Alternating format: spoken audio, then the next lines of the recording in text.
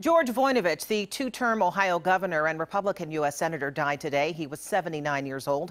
His family says Voinovich died in his sleep. Today, Republicans and Democrats across the state are remembering a man who worked to reduce government spending. Born in 1936, George Victor Voinovich was known as a moderate Republican. He served 2 terms as Ohio's governor from 1990 to 1998. At an event in Dayton today, Attorney General Mike DeWine, who served as his lieutenant governor, remembered Voinovich. George was really my mentor. I learned so much from him when I was lieutenant governor and watched him go through some difficult times for the state of Ohio. Voinovich believed as a public servant that it was his job to be fiscally responsible.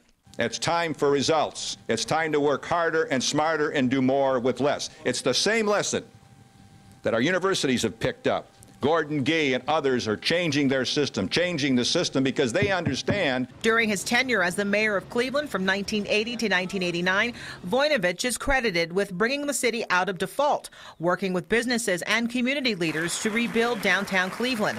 As governor, Voinovich enjoyed a positive approval rating, even while advocating for increased state taxes and tough cuts in social programs. He was a great governor.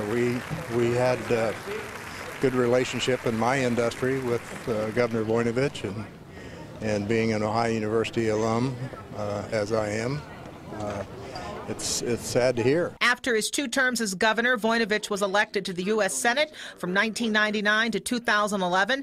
During his stay in Washington, Voinovich continued to fight against government spending, a platform he championed even during his last term in office.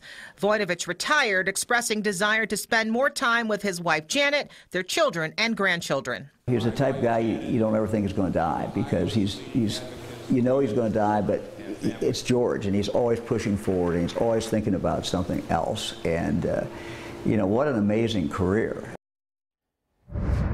U.S. Senator Rob Portman issued a statement today on the passing of George Voinovich, saying it was never about him, but always about helping others. He was an independent voice who never hesitated to speak his mind.